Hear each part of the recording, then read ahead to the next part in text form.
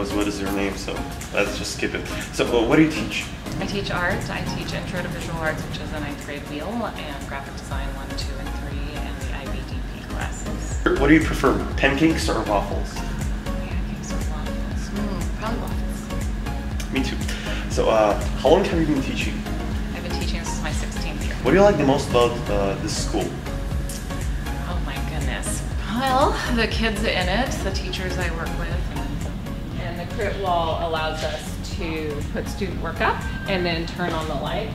We will sit in like a semicircle and then we can critique their artwork, which is a fabulous feature.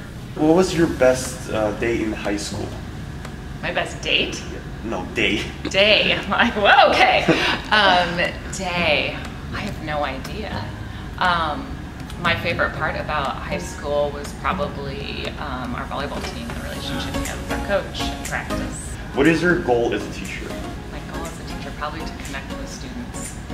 I also like out here where there's space to display lots of student work. Yeah, this is the freshman wheel, so they learn how to draw digitally and then they research different artists of their choice and then combine that with something about their culture. Okay, what is your favorite color and why? I like all of them. So black. Let's do So you're black. an art teacher. Yes. What is your favorite movie and why? Oh my gosh, these are big movies. Okay, well, for years I said Silence of the Lambs. It was nice talking to you. It was nice talking to you too. Yeah, thanks for the interview. Yep, you're welcome.